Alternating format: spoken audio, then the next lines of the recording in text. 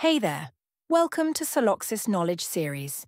In this video, we're going to explore the Incomplete Timesheet Report in Celoxis and understand its significance. The Incomplete Timesheets Report is a powerful report that helps you identify users who haven't yet submitted their timesheets. It also allows you to send them email reminders to submit their timesheets. Let's take a look at how to view the Incomplete Timesheet Report in Celoxis.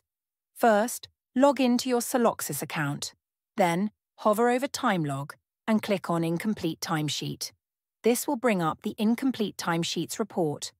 This report displays the list of resources who have yet to submit their timesheets, as well as a comparison between their expected hours and hours they have submitted. Expected hours represents the total hours a resource is expected to work in a week, taking into consideration the non-working days such as vacations and official holidays. The Hours column shows the hours approved against the timesheets submitted by the resource for that week. You can also send an email reminder to users by selecting the checkbox against the user's name from the report and then selecting Send Email Reminder. Additionally, you can set up daily incomplete timesheet reminders for users by following the steps shown. Click on your profile icon. Go to Admin, Timesheet, Timesheet Options.